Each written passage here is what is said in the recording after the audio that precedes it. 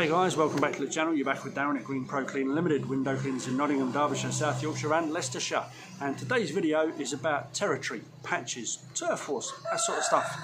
And I've done videos on this previously, but I was asked just last night by a young man called Jordan from Newcastle who's thinking of setting up, and his biggest concern is treading on somebody else's toes. So I'm going to cut to the chase and get down to it.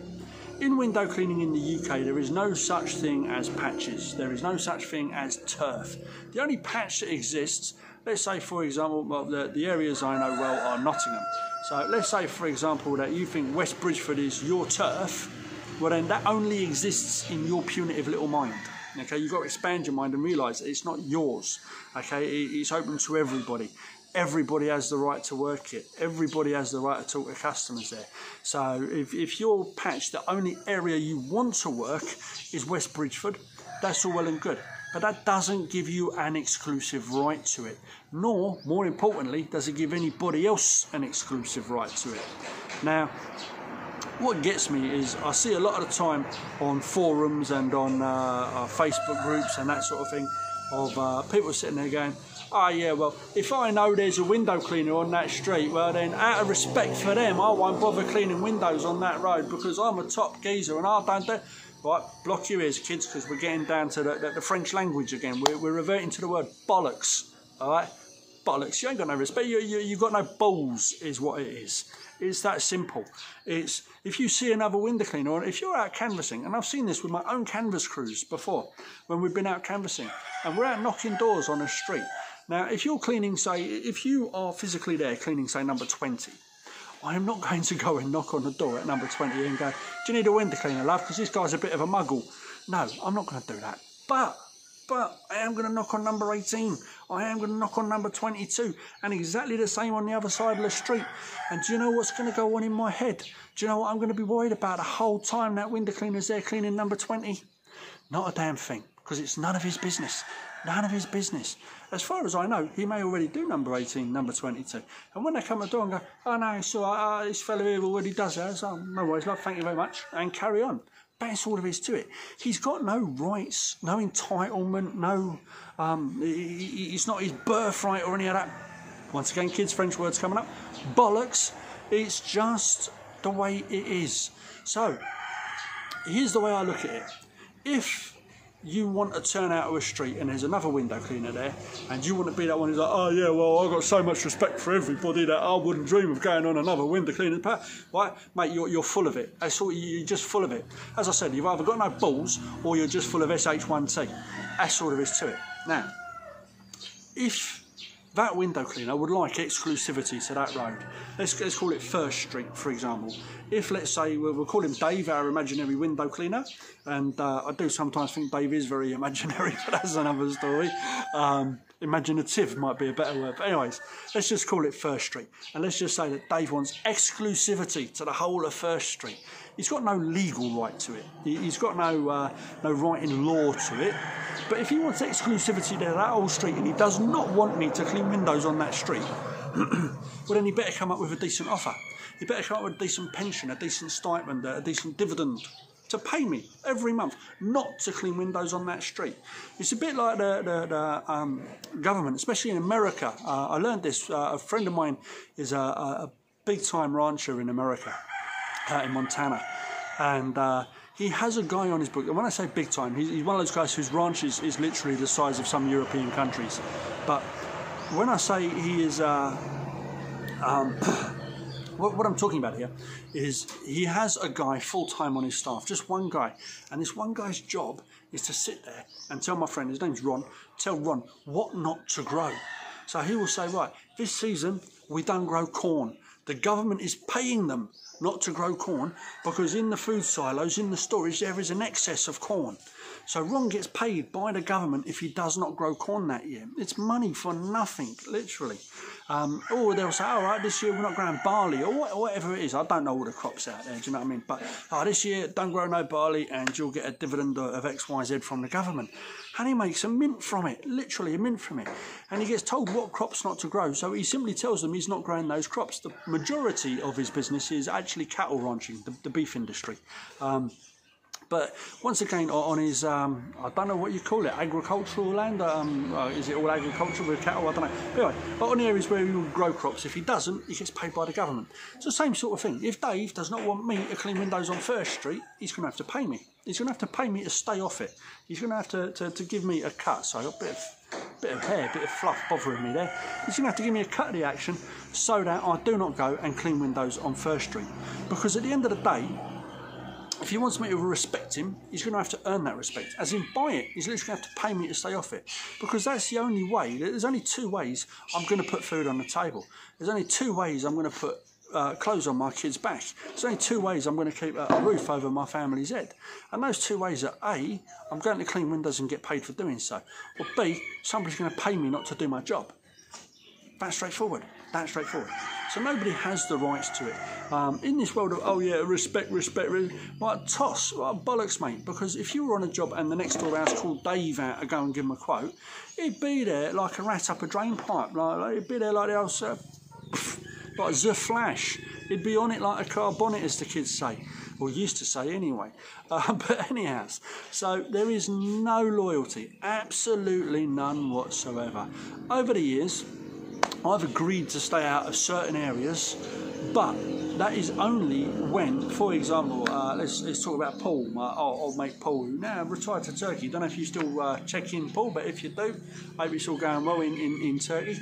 But Paul used to buy rounds off me.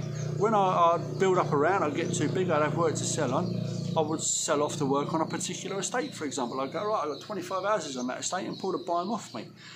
But on the agreement that I would agree not to take on any more work on that estate. So he would sort of not have exclusivity to it, because there's plenty of other window cleaners on the estate, but just not me. So when I'd sell him that work, it would come with the stipend that I do not, take on any more clientele on that estate. And if I do get any more clientele on that estate, I would pass them on to him.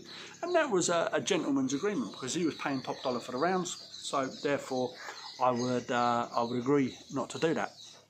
But apart from that, any other window cleaner out there, I don't care who they are. As I say, it's this misguided notion of oh yeah, well, we're all brothers in arms, innit? Because we're all window cleaners. Nah, mate, we all have a bit of banter on the Facebook. We all have a bit of a giggle on the forum. You all write some sarcastic comments on my YouTube. But apart from that, until you want to start paying me to stay out of an area, it's not going to happen. There is no loyalty. Now, let's get down to the dangerous side of things here. If you're on a round, and I said this in another video, I think I said this in just the last video, we as window cleaners, the royal we again, have spent the last 10 to 15 years dragging ourselves, screaming and kicking out of the gutters, doing £6, £7 jobs on the houses that should be 15, 20 quid. Wearing tracksuits, roll-up fag hanging out of the mouth, driving the old Vauxhall Astra 1.6 with a ladder on the roof and a chamois hanging off the back, to state-of-the-art vans, state-of-the-art equipment, uniforms, and having pride in our jobs.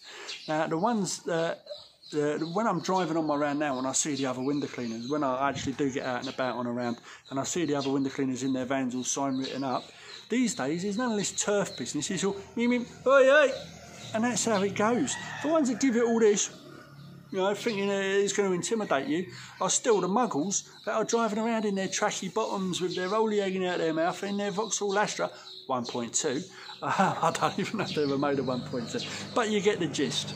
They're the ones who are like, oh, he's on my turf, right? The professional window cleaners, they realise, they get it. They get it. There will never be enough window cleaners to clean all the windows in England. In NG4, postcode I used to live in Nottingham, there was 16,000 residential addresses. I did a check on the Royal Mail, came up with that number. 16,000 individual residential properties in just NG4.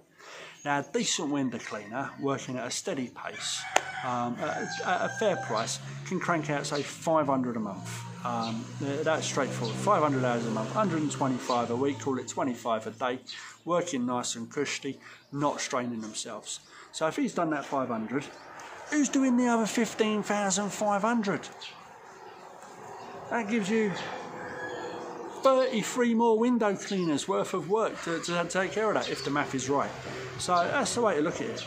But you owe no loyalty to anybody out there. If you're going to get out and graft to feed your family, I'll doff my cap to you and do it. And don't give a second thought to anybody else or what they want, or if they think it's their pattern. Nah, don't matter. You just crack on with it. If somebody phones you up and goes, yeah, I've got a window cleaner, but he's not very good, don't try and be one of those, oh yeah, well, no, I don't take work off other window cleaners. If they're not happy with him, it's fine. That's on them. They can sack him off and job done. And then you fill the boots and do a good job. It's, for example, when I am no longer happy with McDonald's, I stop eating in McDonald's and I might go to Subway for a couple of weeks instead of going for my regular weekly McDonald's. And then vice versa. When I get upset with Subway, I'll go and get a Burger King. You know, that's my choice as the customer. So don't be giving it none of this holier than thou, oh yeah, I've got too much respect and all that, because that's toss. You'll starve. You'll starve. Now lastly, I'm going to wrap this up. It's gone on too long. I'm going to wrap this up. If somebody's giving it the large to your face in the street and you are feeling threatened, then you do whatever you got to do to defend yourself. If you are in physical danger, you literally do what you got to do to take care of you and yours. But if they are just giving it the large, being an umpty, smile nicely. One of the greatest tools in your arsenal is your smartphone. And I say this because if they're giving it the large, you just stand there and you go 999. There you go. And call the fuzz. They are the largest organised gang in the world that you've got on the payroll. You already pay them. You pay your taxes. You already pay them to do your dirty work for you. It's not grassing, it's not nonsing, it's French time, kiddie. It's effing, it is being a grown-up, it's running a business. Somebody threatens you, you call the fuzz. Oh yeah, I'll take it down the back of the bike sheds, give it some of that, innit? Yeah, you mugs. The people who talk like that are the ones who tend to get their asses kicked far too much. But at the end of the day, call the fuzz. Get them to come and do your dirty work. You don't even need to call them, really. Just get your smartphone and go, yeah, mate, let me just get your photo there. Click, like, oh, that's your car, is it? Let me get your registration there. Click, yeah, I'll take that down to the police station. That's generally enough to make sure you never see that person again. And that's all there is to it. But don't be shy. Don't be afraid of it. I keep looking at the ground. I think I've got some basil growing in the old scrapyard here. That's kind of interesting. I'll investigate that shortly. But yeah, don't be afraid of it, mate. But as I say, if you are in immediate danger, then you do what you've got to do. But otherwise, and thank God we've got cell phones. Remember our rotary phones? It would have taken you, you would have lost so much money just having to call the fuzz. 9. 9. You could have cleaned 3 more windows by now, do you know what I mean? But I'll leave you with those thoughts, boys and girls. There's no such thing as turf. It's open warfare out there. I don't mean warfare, but it's open to everybody. Don't pee other people off. Don't go out of your way to make enemies. You may often find that other window cleaners out there are some of your biggest allies when it comes to building and growing rounds. They will share work with you. They will pass off jobs to you where they've got one job in an area they don't want to go to, but I don't want to let the customer down anymore. You may in turn decide to do the same for them at some point.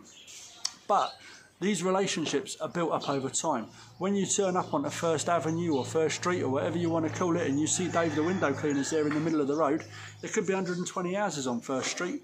He hasn't got them all. He hasn't even got half of them. In fact, he's probably only got maybe 2, perhaps 3 at a push. Perfect time to just start knocking them doors, chapping them up. And if the other window cleaner's got anything to say, just smile nicely. Thank you very much. Comments in the box below, you know, stick them down there. If you've got anything mean to say, all right, I'll see you at the back of the bike sheds. All right, yeah. But anyway, so bang them in the box below. Thumbs up, thumbs down, none of it matters because we're all grown-ups. Anyway, I think I am losing my marbles now. I'm going to go and see if I can actually find a haircut in this godforsaken town where everything is closed. Anyway guys, stay safe, keep your social distancing business going on, and I'll catch you all in the next video. God bless you, ciao for now.